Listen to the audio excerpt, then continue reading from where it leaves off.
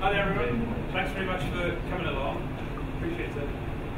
That's a little beautiful day outside, so I appreciate you coming here. And I'll be hopefully kind of talk data and football. Let's give you a bit of background.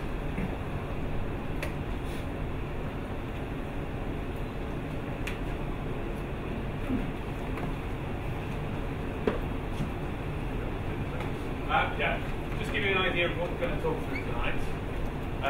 So my name is Barnett. I run analysis marketing, data analytics consultancy. I'm going to just basically briefly talk about data in the media, quick look at some stats from last year, just talk about a few things in general before we go to the actual specifics of Brian, Sam, John. And then we'll finish off with a little panel session at the end with Duncan from Opta as well.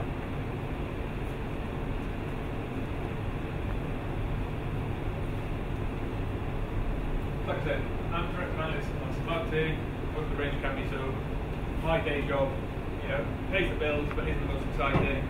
It's kind of just big transactional analysis, looking at kind of customer behaviour. I'm a Swansea fan, so kind of trying to combine into a day job and interest in Swansea. I run wearepremierleague.com, but just looking at general Swansea City stats. Data is kind of an ever-growing part. I did the first one here back in 2013. Just did a little bit myself, while Laura was known as done some thing, a few other bits about stats in general. It's true. Those kind of things. Last year I was lucky enough to have Chris Anderson along, presented, talking about the numbers game, and this year we've got an absolutely superb lineup, talking about all kinds of areas within football and data. So looking at player analysis, video analysis, data visualization, those kind of areas. So the aim is to kind of get together, talk about data, talk about kind of various techniques, developments, those kind of things within the field of football. So probably not the right kind of audience to say this to, but you're a bunch of non-entities ruining the game. This was in the Telegraph. We'll kind of probably talk about this a bit more on the panel later. This kind of clickbait, this kind of need for shock almost, this kind of controversy.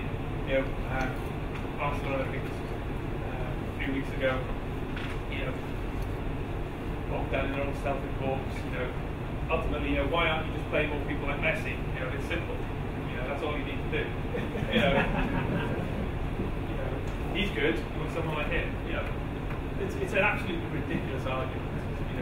This kind of say that he's just this magic player. You don't need any kind of analysis. He just turns up and does it. Even someone like Messi, he doesn't just kind of turn up on Sunday evening, do his stuff, and then sort off home. There's all sorts of preparation, whether it's physical, video analysis, tactical analysis, everything else, sleep patterns, you name it. It'll be tracked, monitored, analysed, and kind of worked on. And so this is Will. The level of detail now is absolutely huge.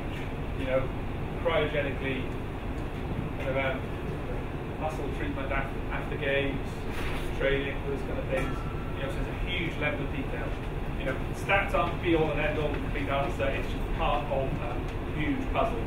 So like I said, it's sleep preparation, it's training plans, it's training load, it's data, video analysis, it's little bits of everything. And again, it's not the kind of case that this is new. It's these newfangled geeks who are ruining everything. Even back in 1970, probably one of the greatest teams ever, certainly one of the most famous teams in Brazil. This is from Jonathan Wilson's inverted pyramid. It's hand-knit boots, sleep patterns, specially designed kit. So even teams talented as that, they still work on those little details. I think Warren Gatland talks about the top 2 inches. It's that little thing. Like I said, data's not the magic wand. Look at Brentford, for example. They're kind of the poster boys of analytics. But whether they're successful or not successful will not just be down to those little bits that provide the numbers. they're hoping that it gives them that extra little bit. But that alone, you can't just turn up the spreadsheet and everything else is fine. There's player dynamics and everything else. There's so much in that you need to kind of think about. And within stats, it often gets used and abused for various reasons, either to try and cajole people and create something. So this was when I looked at my first football here a couple of years ago. So from who scores, Joe Barton's made more inaccurate passes than any other outfield Premier League player this season. So that's a fact. That's not a stat. That's definitely true.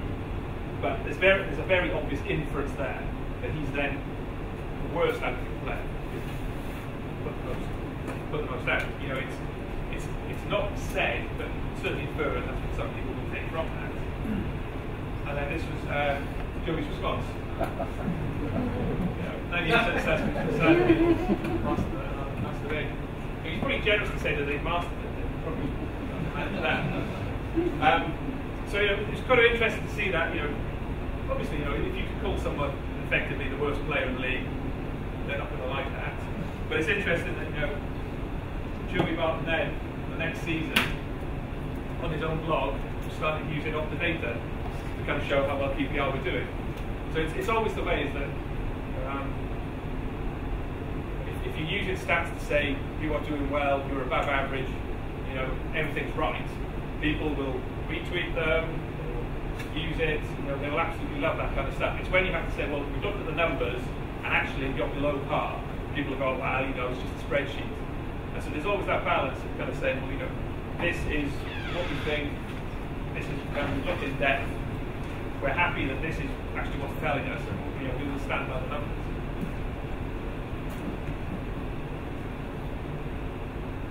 And I guess Duncan later has been caught in the crossfire himself.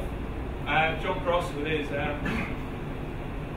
enlightened opinion, 8% possession just goes to stats of easiness. Now, obviously, that's crazy, I think to say.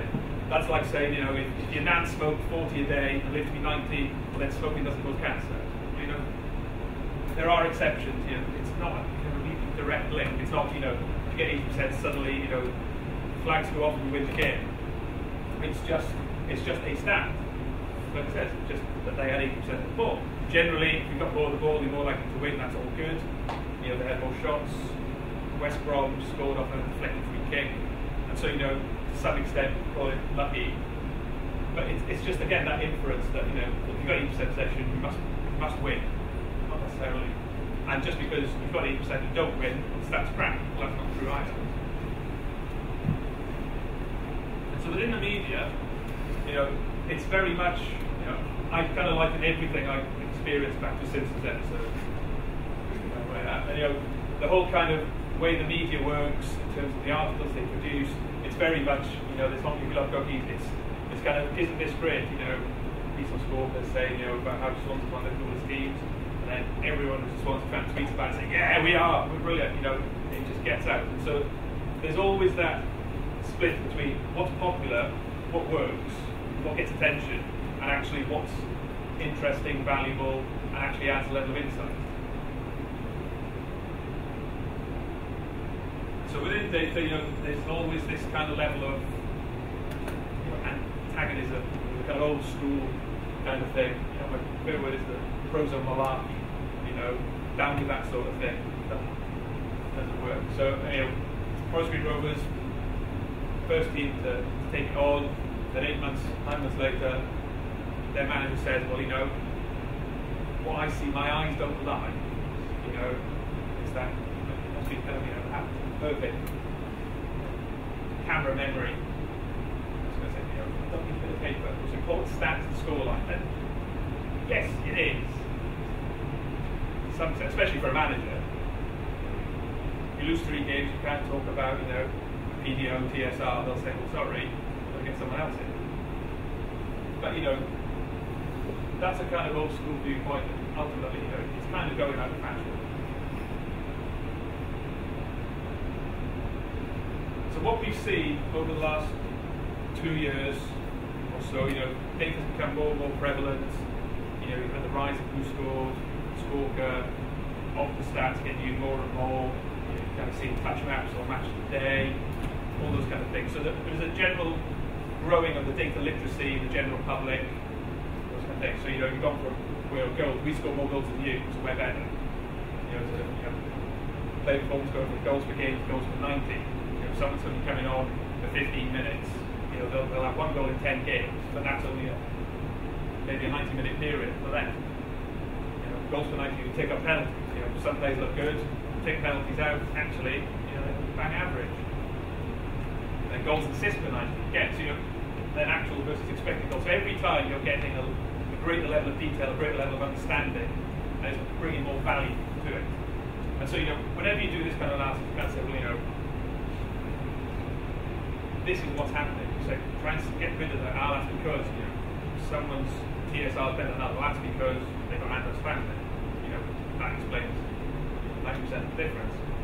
It's trying to break out those things that might impact on that stat.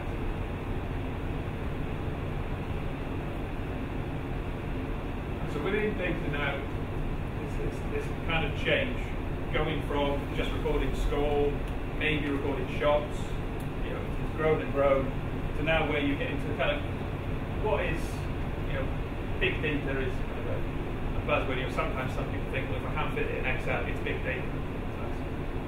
That's not quite true. Some of the Facebooks, Googles, that's monstrous kind of stuff.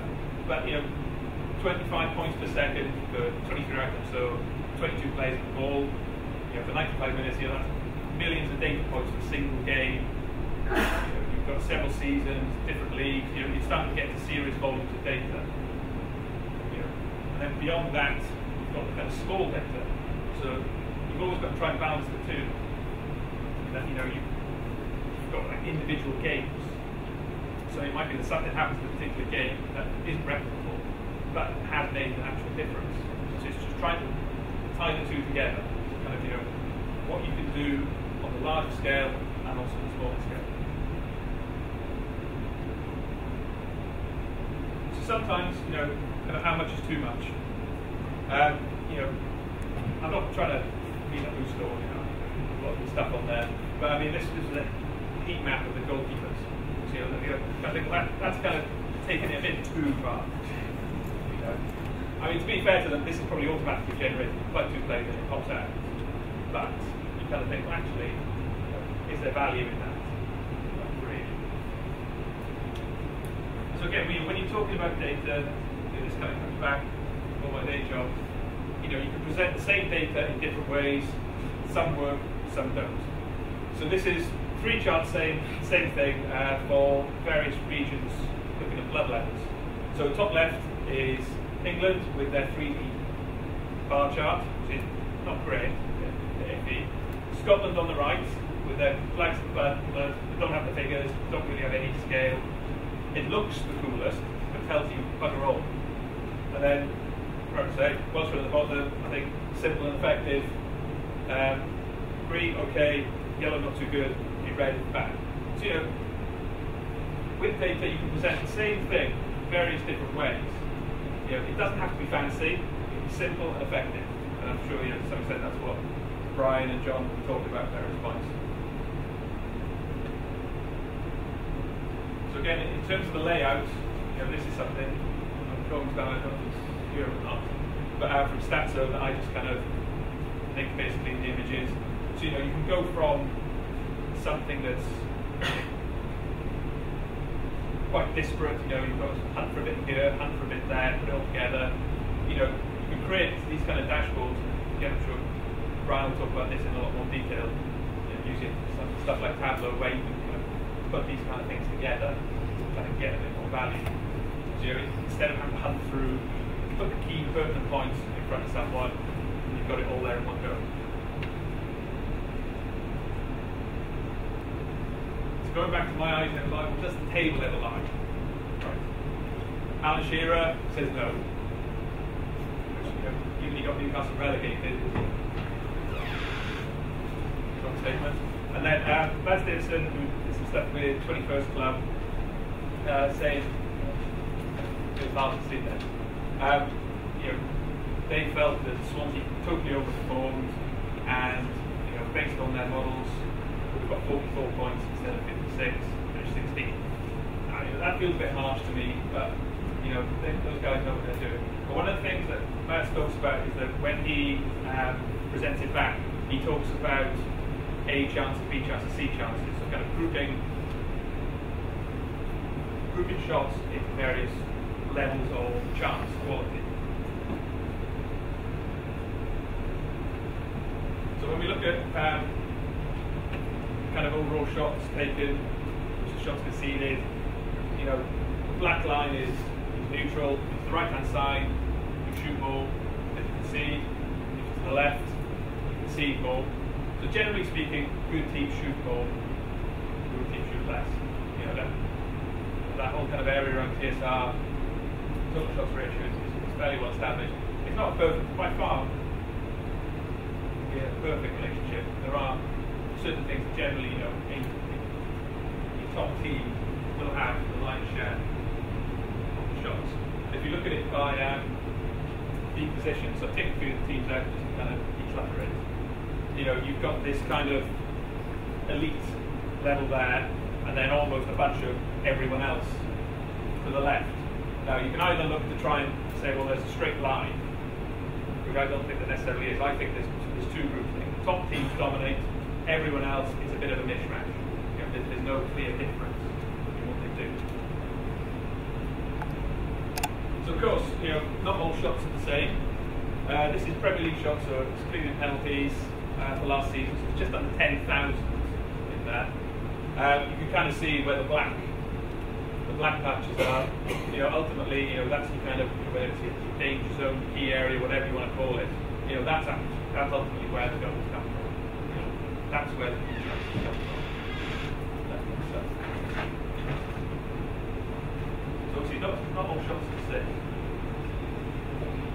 So if we start to look at break it down by where the shots come from, ultimately, just under 10,000 shots. You can see on the right hand side, it's kind of further out beyond 22 yards, beyond the line of the D. These 3,000 shots with 73 goals. So, it's kind of hitting both the best. They're great for your TSR because they're relatively easy decisions to engineer, but the actual value of them is pretty minimal. So we look at it at actual conversion level. So when Matt said he's got 3 chance levels, I've turned it up a notch. I've got 4. Whether that's better or worse, sure. But basically, kind of close in central is kind of converted at just 30%. Going out to your kind of small chances at just under 3. So it doesn't have to be a really convoluted, really complex kind of model. You can just kind of have great, good, okay, and small. And within this, this is very much positional. Ideally, if you have the video, kind of Sam later, that adds an extra level of value where you've got the video as well as the location.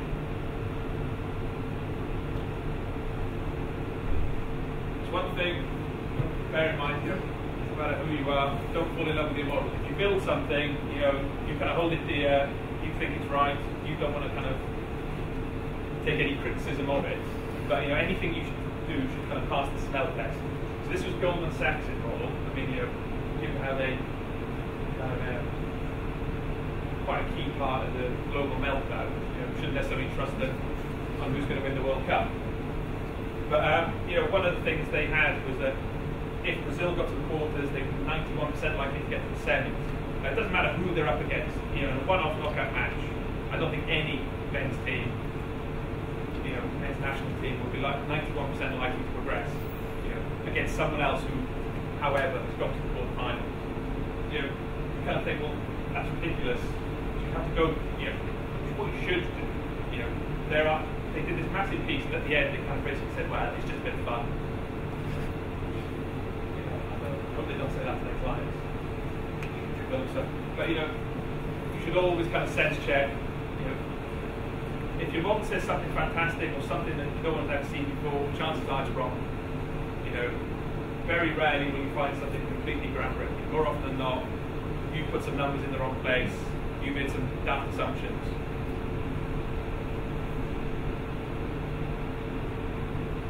Just kind of looking at kind of teams.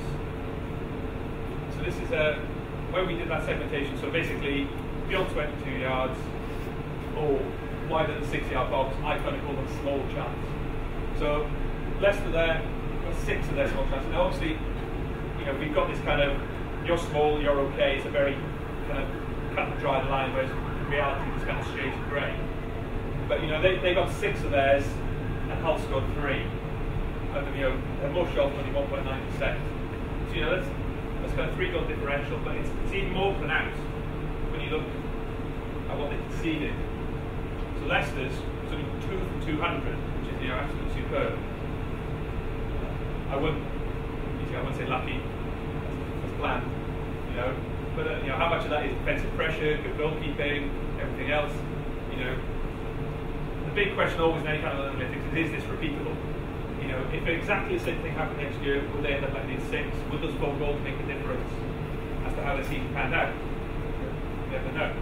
Whereas Hull ended up conceding 9 from this area. So if you add up the difference on these small chances, it comes to 10 goals, which is the difference in the goal difference between Hull who go down and Leicester who stay up. This is just picking one thing. There's always a danger when you're kind of cherry picking and fishing that you find something that actually really isn't there. It's just in this data set but isn't replicable. But it could be just as simple as Hull let in too many shots from distance, that's why they went down. You could do some passive analysis, loads of detail, but it could be simple as that. They got caught out from distance. That's it. So looking at the other end, looking at the shots taken, you can kind of see Chelsea's there is brutal. So much, in terms of in and around the 6-yard box. The conversion rate was absolutely huge as well. So again, is that they're just creating superb chances and Costa is perfect for finishing them off? Is that repeatable? Maybe not.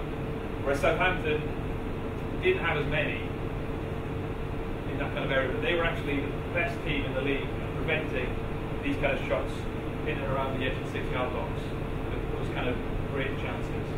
And so that was part of their reason why they did so well, is that they kept those kind of things from in.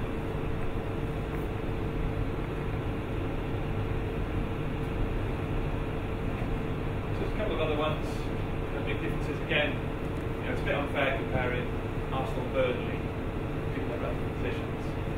But Burnley got absolutely hammered in the 6-yard box, especially on headers. So again, this doesn't say, well, your keeper's wrong, the defender's wrong, your fullbacks are wrong. That's where the video comes in. This is the kind of starting point. You say, well, Burnley got 15 or so more chances conceded in this area than any other team. Is that just bad luck? Is that systemic? What is it about them? Is keeper never comes off his line? Is it that they kind of crosses? You kind of start with this, build a hypothesis, look at the data, look at the video, and try and build off that. So when I looked at that 21st club thing saying Swansea should only get 44 points, I was kind of outraged. There's always this difficulty, when someone says that, if they said Swansea should finish 6th, I'd be like, fantastic, I can tweet the hell out of it. I'd say, yeah, they're spot on, those guys know their stuff. They say 16th, I'm like, sure. But in reality, it's a reasonable kind of thing. The only kind of real thing I could see the Swansea differently was that they were very good at not conceding headers within that key area.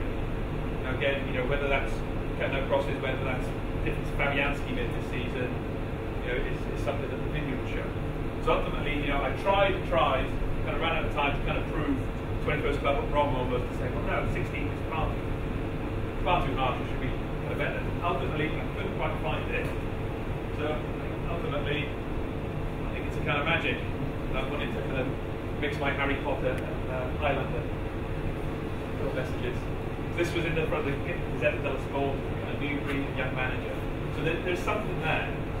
Whether it's kind of looking at the data, whether Swansea are kind of a mid-table Chelsea, in that the stats don't look that great, but they kind of get the job done, but at a lower level.